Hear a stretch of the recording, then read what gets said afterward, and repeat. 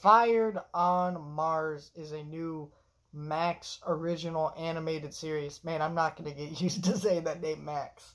Such a terrible name for a service. I get why they're rebranding the name, but it fucking sucks. Anyways, this show is very interesting because it's another one of these animated shows made for this service that kind of came out of nowhere because they do this a lot, and I think most people don't realize this keeps happening. They drop a trailer for a show the week before, like 4 days before it comes out, so that way they go, hey, it's Monday, this show's coming out Thursday, which is just terrible from a marketing standpoint because then there's no time to build awareness of the show coming out, so when it does come out, people don't know about it. And now most of the shows that they've done this with weren't going to have huge audiences with anyways, and they weren't very good shows. I'm not going to name all of them, but essentially this show is one of those as well. As one of those just surprise drops. However, this show is actually pretty good, and I'm going to be reviewing each episode of the show as they release weekly. I think they're planning to do what they do with Velma, where they release 2 episodes a week, so I'll be talking about 2 episodes a week. I think there's 8 of them, so we'll see. But yeah, I'm going to review this show, and I really like this show. And what's great about it is this show is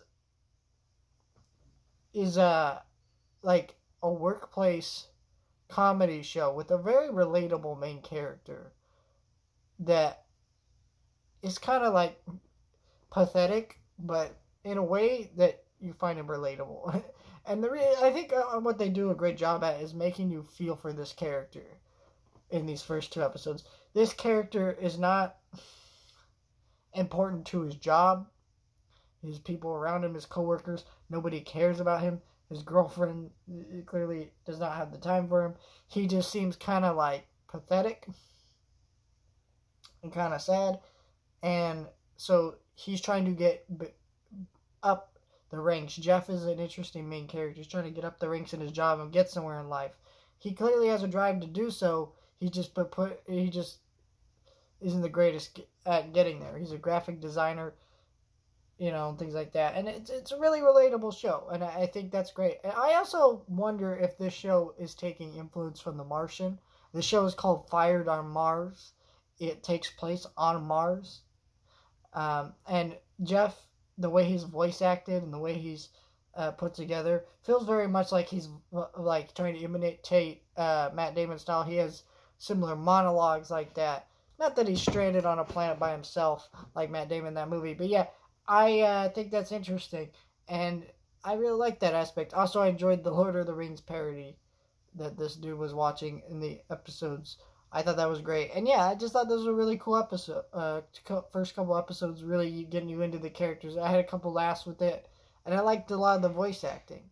It's also a very relaxing show. It's very easy to just chill and watch this show. Interesting that they're releasing it weekly. It does feel like a show that's made to be more binged than released weekly, but I'm also happy because it might build more awareness of the show, and I did really like this show and do want to see more. Let me know your thoughts, like, share, and subscribe.